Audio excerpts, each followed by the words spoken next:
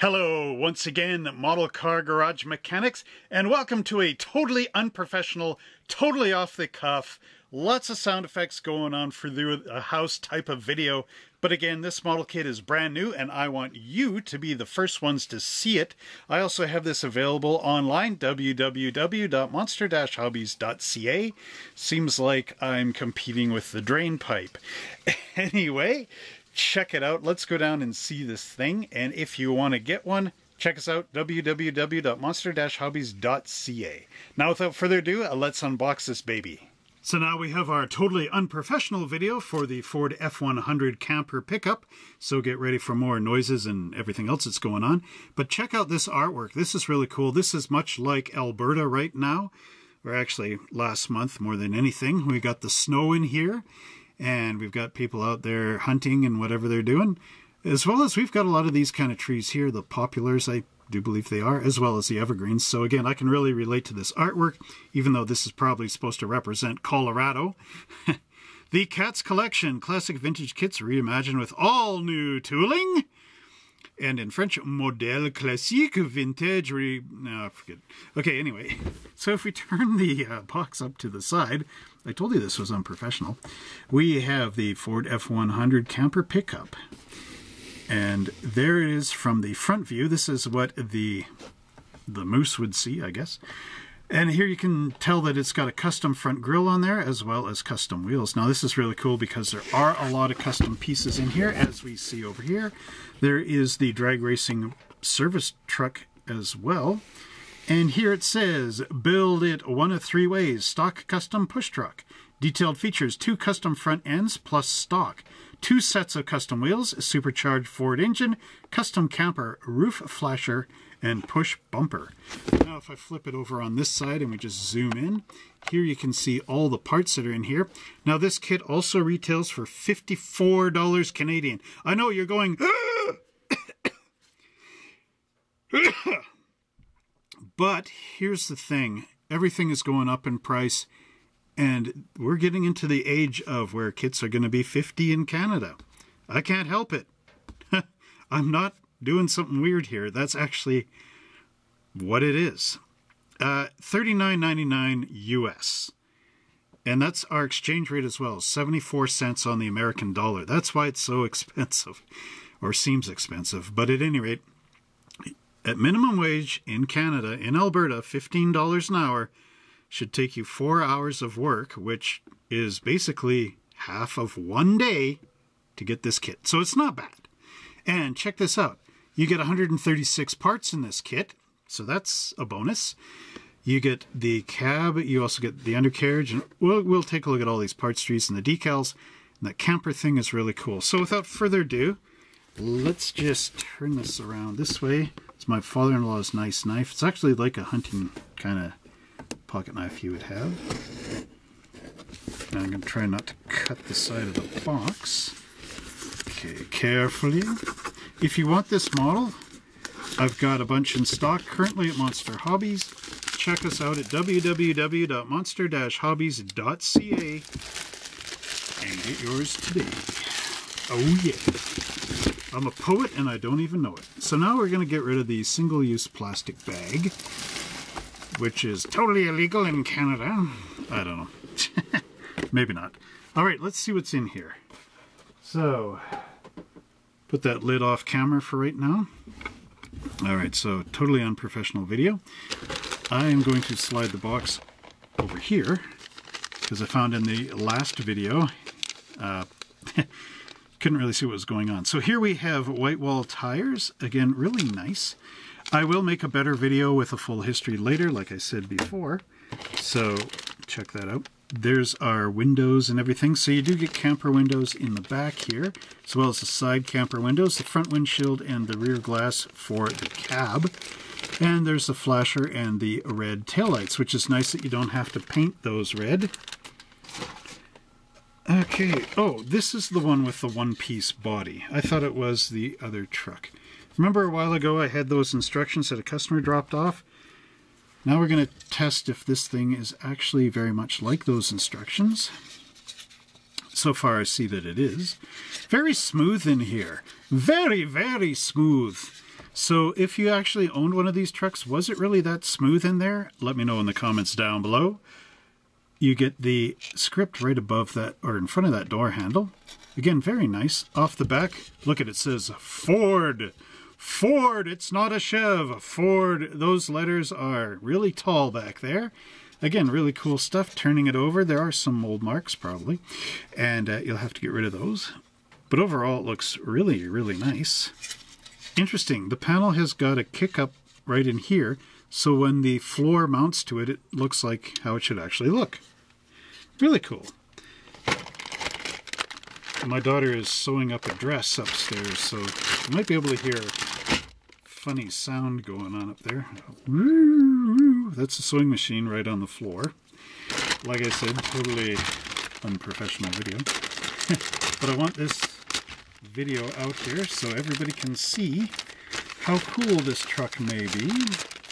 It's time for the ghoulies get together. They got jokes for everyone, with laughter, songs, and fun. So let's get to the ghoulies get together. Okay, this is in no particular order, because the video is unprofessional. So here we have these sides of the camper, and there's a really cool vent in here. This would be amazing with bare metal foil in there, and a little bit of black detailing in there. Really cool. The inside, a couple of mold marks, for those of you wondering. All right, on this parts tree, we have the truck bed with the inner fender wells molded in place. Here we've got the AMT cat, which is really cool. But from what I saw in a previous video from another YouTuber, who you all watch more than me, the telephone is missing. And I was really hoping for that because it was a 1920s style telephone that's like the tube type with the receiver up on the top and the little listening piece off the side, and I was hoping that would be in the kit, but it got eliminated.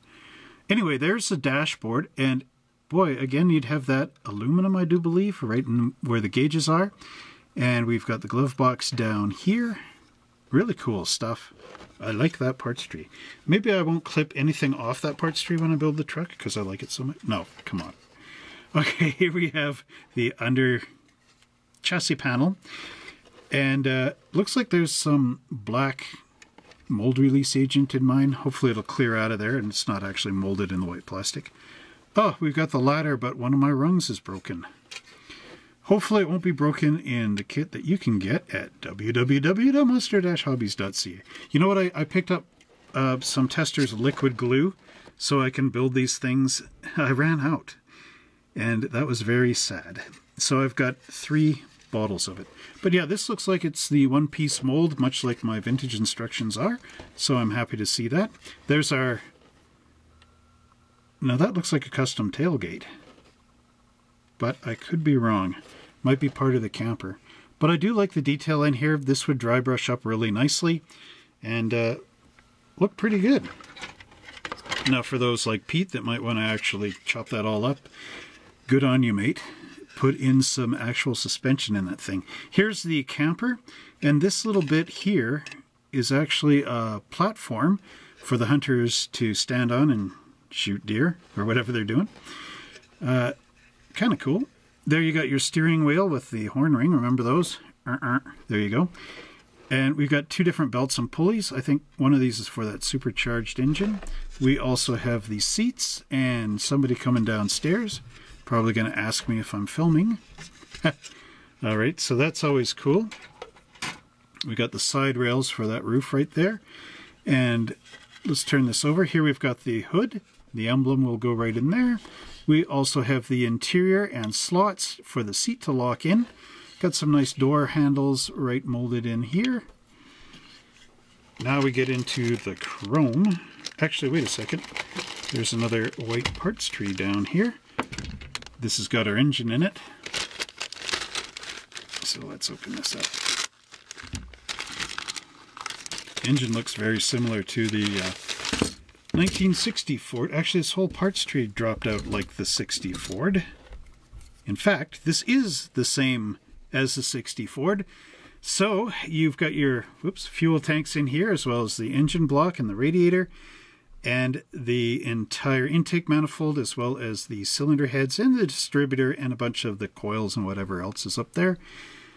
And our fire extinguisher with a handle, a toolbox, dual batteries, one for inside and out, as well as a strap to hold in, what was it, the fire extinguisher into the pickup truck bed.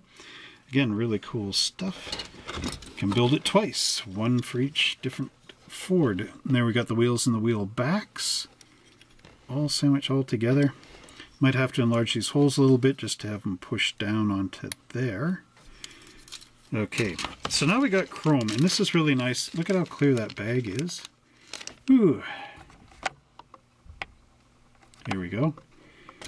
Okay, we have two custom grills. This is almost like the 64 Ford Galaxy front end, and then here we've got something more, I don't know, what would that be, 61 Ford kind of car? And then there we've got the stock grill. Chrome bumpers. This is the supercharger here, really big one. We also have the chrome wheels and whatever that is, really interesting. Side mirrors, the emblem, water running down the drain pipe. We have Ford hubcaps. Those look really good, as well as looks like a little air cleaner. Then here on this chrome parts tree, again, a duplicate of the AMT 1960 Ford. Got the tricarbs and the valve covers, and the water is distracting my brain here. We also have those cool hubcaps and the chrome custom wheels. Okay, so next up we have our instruction sheet, and then we'll follow up with the decals. So you must excuse the water running down the pipe. Again, this is a totally unprofessional, totally fast-paced unboxing video.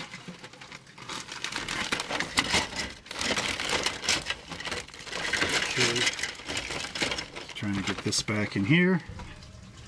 Oh, and the hot water tank come on. Wow, I'm really winning here, aren't I? Okay, we've got our custom camper, and again, those instructions are really cool. So let's just zoom in. Zoom in, eh? We got our basic engine. So again, it is that tricarb Ford one from the 60. I do believe the manifolds are a bit different. Two-piece left and right goes together, then that entire assembly drops on the top here. Put on the valve covers, put on the tricarbs. There's your alternator this time, not a generator. Fan belt and the fan and the radiator hose, which you would put on at the end when you're lining it up with the actual radiator. So here on the other side, we have the supercharged engine, and there's two-piece air cleaner or pressure box for the supercharger, so that's what that was. And then we've got the hose going to the blower and a little mini air cleaner. This is a compressor in here, of course, for the supercharger. There's the supercharger there, and that really cool belt and pulley thing. That belt and pulley almost reminds me of like my dad's tools in the old basement there, where he'd have this sort of thing hooked up to the wood lathe. But again, really cool stuff there with the supercharger. Now let's take a look at panel 2. I'm going to close this knife in case I stab myself. Okay, take the fear factor out of this video. Now you guys won't want to watch it anymore. Alright, so there we have the chassis, and again, like the 60 Ford, actually this is the exact same panel. So we've got the blocks going in place, and either hole you've got your choice of where you want it, lowered in the back or up. And the front axle block, might be able to flip this thing upside down to lower it. It's only got one hole in there. There's our assembled engine dropping into the chassis. We've got our wheels and tires all sandwiching together, your choice of stock or custom, or with the stock wheel and the custom hubcaps. Panel 3, we've got our interior, so there's the dashboard and the mirror going on, as well as the bucket, and the floor shifter drops in there. Got our steering column. Now this one doesn't have the column shift levers like the 60 Ford did, 60 Ford F100, so it does have the floor shift. The steering wheel with the little horn ring, and our bench seat, an official Ford licensed product over there. Okay, flipping over here, we have the body assembly.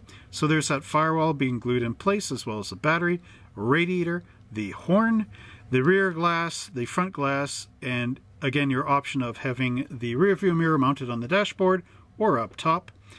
And then we've got the entire pickup floor going up in there, and our assembled interior. It says, note, if you're using the side view mirrors, spotlights, or antennas, open the holes from inside the body. Come on, dude, open them holes. There and there. All right, now here is the camper. Now this is cool. I don't know if you could fit this on a different truck. Maybe. Might have to size it up. Maybe you could put this on a Chevy truck, the 60. Anyway, so here we have, it says, if you're using the sun deck railing, open the holes from inside the camper roof. So there and there. So this is the railing, and then you got the ladder to get up there. So again, you could have like a little chair up there and relax. Camper skylight up here, and then there's the top front of the camper and the lower front panel. Oh, thank goodness the hot water tank shut up. Okay, and then we got the sides and that window in there, and the rear window in the back. How many of you actually had a camper top like this on something back in the day? Let us know in the comments down below. Now, getting into the back here, we have the drag team, if you don't want to build this as a stock version of a truck. I guess a camper you could put on any of these. I don't know if it would work too well on the drag team, though. Maybe. Maybe that's where Elvis Presley sleeps when he's going to drag race his cars, like back in the day. Anyway, so here we have the gas and oil cans with the bottom being glued in place, the battery, lug wrench, that torque wrench. Again, that's a cool one where you pull the handle and the little bar bends up there and it gives you the torque up top. There we've got our taillights going into the back of the tailgate and our bumper. Here you have the optional push bumper for drag racing, which we put. It says open the two holes from the back side of the front bumper in order to install the push board. So it actually mounts to the bumper, which is accurate. Accurate. There you got the lower pan and the grill. I'm running out of oxygen. 2 headlight lenses. They're clear, go into place. And then you've got your hood here with the little emblems, air horns, and the 3-piece flasher unit, as well as the side view mirrors. You could use this if you wanted to make a police car as well, by the way, an old bubble top type. And now we flip down to the custom, and wouldn't George Barris be proud of this? Gene Winfield and all those guys that contributed to this stuff. The Alexander brothers.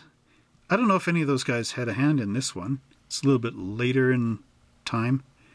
Anyway, that does not matter. Here we have the hood going in place, again with the emblem and the side emblems. Now we got 2 choices of grills, and there is this custom grill insert which pops into place, deleting the front bumper. So here's that 64, or Ford Galaxy style of grill front end with the 2 headlamps.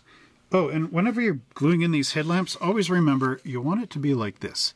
You want this pattern to be north, south, east, and west, and not off at a 45 weirdo degree angle, or opposite each other, or one being correct and the other. So always make sure you got them like this. And that was a word from our sponsor, Monster Hobbies. I don't know. Okay, so here you have spotlights as an option, as well as aerials, drill holes, shove them in. There's that other type of front grille. I wish I knew what kind of car this is supposed to be emulating.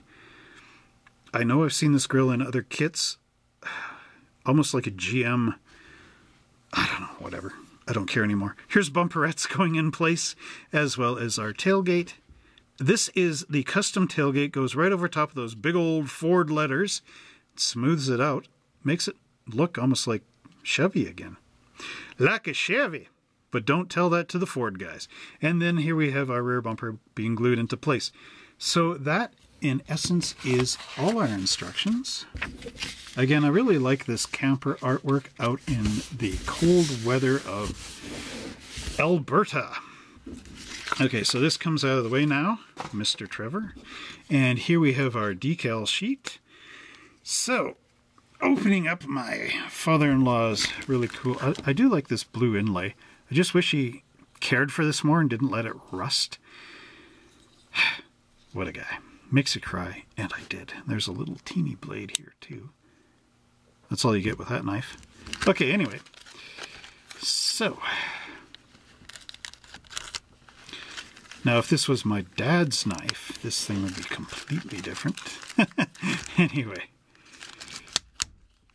my dad really took care of his tools.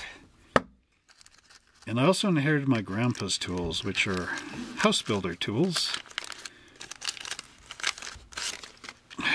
Just saying stuff while I undo this. Okay, let's put that there and zoom in, eh? Take off, eh? All right, so check this out, my man. Here we have, unlike the 60 where it was yellow and black, this one is white and black. These look like NHRA, oh, they're Auto Club shields. Then we have the Ford Genuine Parts decals. This is cool, Car Care Products. Wins Car Care Products. So if you want to build a Wins type of pickup truck, you got that decal. Then we have the AMT Speed and Custom Drag Team. What is that car? It's called the Piranha. You could link this thing up with that trailer from the 60 Ford, paint this truck yellow, and get the Piranha and put the Piranha on the back. That would be really cool. Here we have the Dragmasters official push truck decal, if you don't want the speed shop. Trails End in Michigan, so that's another, you know, sponsor, whatever you want on the side. Business, local business. Street Sleeper, so that's for putting in the custom engine in there. There's Ford lettering to go in those big letters. A Done Workin' decal, as well as, this looks like NHRA right there. Here's Gauges option. I don't know what that's about. National Record Holding Team. You got script there. You've got Ford's lettering as well. United. Oh, that's the U. Okay, I'm going to just, because this is unprofessional, what are these license plates? Michigan and Michigan. So you got two Michigan plates from 63. Let me just put that back there, which is really unique for AMT. You got WW1761 and a TR3159. So you could actually use these for whatever you're towing, so that both cars are from Michigan and registered. So that is actually kind of smart. That this isn't like Nebraska or something, and you got like two things that are not, and especially in the same year. Or you could use these on another one of your cars and just have everything in 1963 if you're doing a diorama. And that's sort of what I plan to do. I want to make a museum. And I'm going to have it all like model cars. And I want them to all be from one spot in each of the dioramas. So kudos to AMT for doing that. Maybe I'll look into Michigan, was it? I can't read it. It's too tiny. Anyway, there's the decals. And now let's wrap this video up. Well, I hope you enjoyed this totally unprofessional, down and dirty type of unboxing video. And one day I will make a brand new video. Oh, there's the hot water tank going. Totally unprofessional. I will make a professional video where I actually open this up, get into the kit history and some other cool things, much like I did on the 1926 Citroen video. Real top quality there. No water pipes going off and hot water tanks and eventually the furnace, I guess. But at any rate, yeah, so if you want one of these great models, I've got some in stock right now at www.monster-hobbies.ca. Click on these little links popping up or whatever to be able to go and get one. And have fun on your build, and we will see you in the next video. And that video will be more professional.